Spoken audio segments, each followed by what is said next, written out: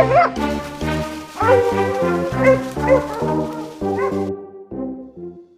guys, today's gonna be a shooting video, more of a testing video actually. But we're going to dry powder. So come to my attention about a year ago that one of my buddies put on Facebook that he dried out powder, and it was Varget, which Shooter's World is their equivalent to Varget, and I have about 12 pounds of it. A little backstory, I tested this up to, I don't know, like 31.5 grains, and I worked up to that. I still never achieved the velocity that I wanted. It's like I couldn't put enough powder in the case. So what I'm gonna do is, most people use a dehydrator. My dehydrator isn't big enough to put a tray in or whatever, so I'm gonna use an oven. I've done a little research. Pretty much everything I've seen online says an oven at a low temperature does the same thing as a dehydrator. So I've got it set up. I've got a thermometer in there. I've got it set up. I'm gonna run it between 150 and 160 degrees. I'm gonna run about an hour. And after that, I'm gonna load these with 109 burgers. And I'm probably gonna go down to, I don't know, probably 30.3 grains. And I'm gonna load 10 of the dried and 10 of non-dried, and just see what the comparison is. If it does anything, you know, if I get more muzzle velocity with less grainage, great. So, but that's it, just a simple test. 10 rounds with, 10 rounds without. I understand that's not this big, massive quantity that most people's gonna say you should try 50 or 100. Well, I don't have 100 burger 109s I'm willing to just burn for the sake of it. So, to be continued, we're gonna put this powder in this tray in this little mini oven for 60 minutes, and then we'll load them and we'll go shoot them.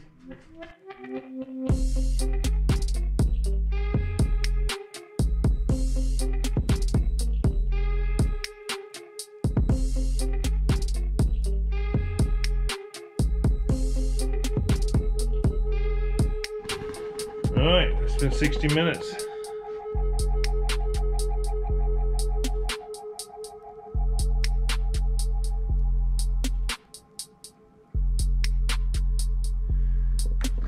We're gonna see what it's about. Hopefully it works good. I mean, who doesn't want, I don't know, a bunch of more feet per second for less charge? So, Mythbuster, here we come.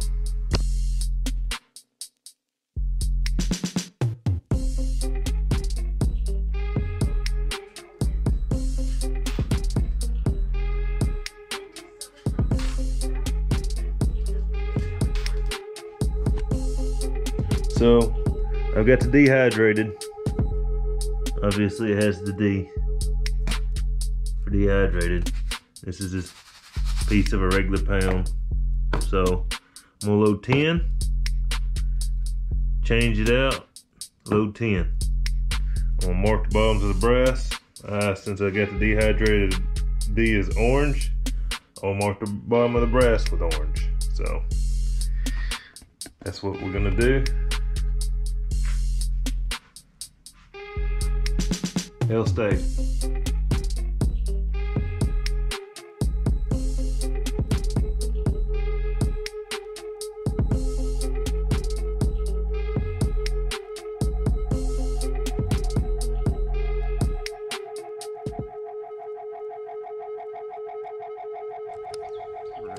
Alright, I'm gonna shoot 2 shots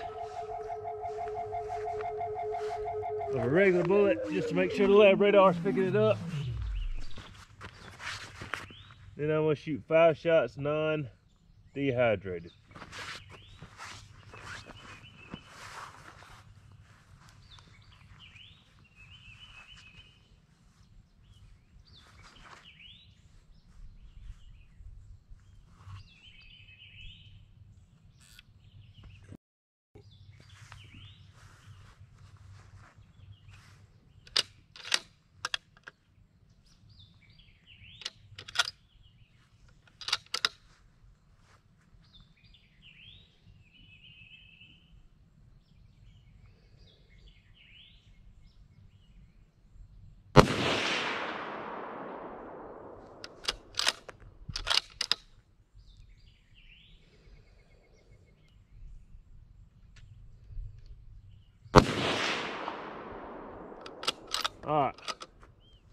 Here's the non-dehydrated.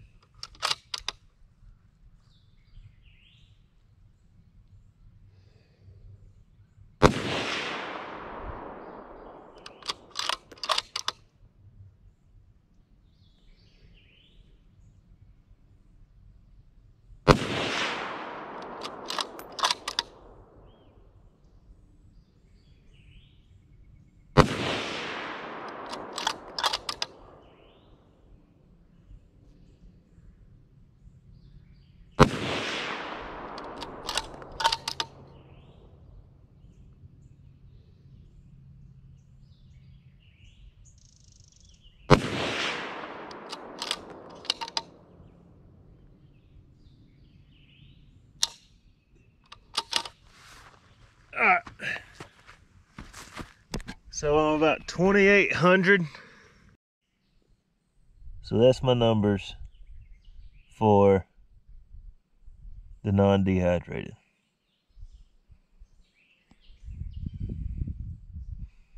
Alright. This is non-dehydrated. I'm gonna shoot at the bottom dot, top piece of paper.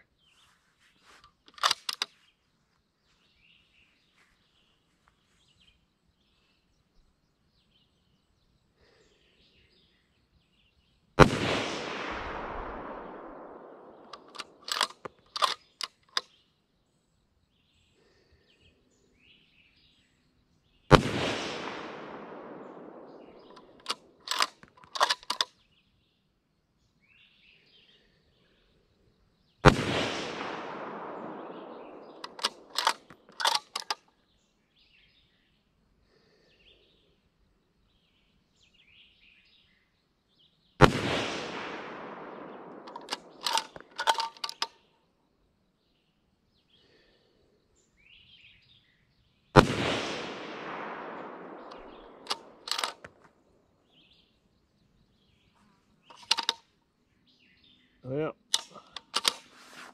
I'm gonna say it shoots a small group.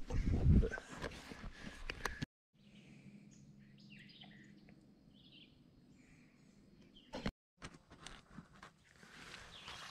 all right, 7-1 on the gun.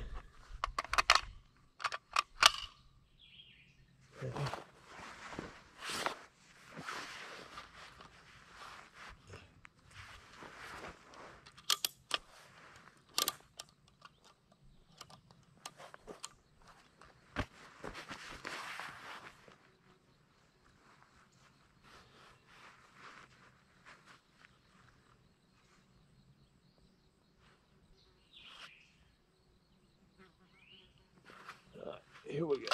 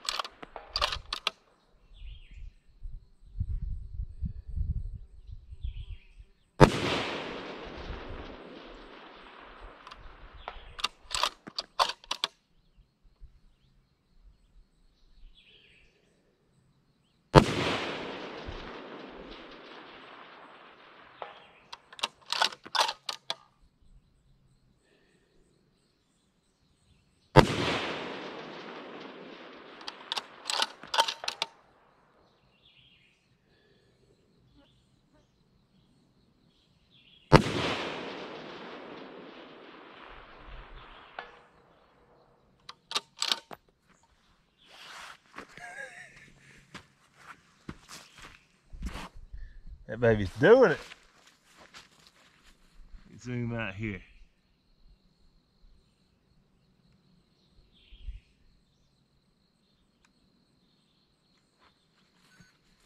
I have to go down there and measure that one. All right, guys. So my test results was not what I wanted to see. I don't know if I might have messed up the process or if my powder didn't contain much moisture, but either way it told me that I don't need to dry the remaining pounds of that Shooter's World Precision I have. So that's a good thing. It saves me the headache of putting it in a tray, drying it out, putting it back in a bottle without contaminating it and such as that. So it was very telling. As you can see in the numbers in the video, 2794 non-dehydrated. Dehydrated was 2801. 7 feet per second for that amount of work was not worth it to me. I mean, it might be worth it for some people, but not for me. So if you like content like this, I've got another video on here already that is me testing out shoulder bump differences. And if you want to watch it, go down here and look at this link. And I will be also doing another, I'll be working up a load with Shooter's World. So stay tuned for that one, and thank y'all for watching. Give me a like and a subscribe, and go watch this video.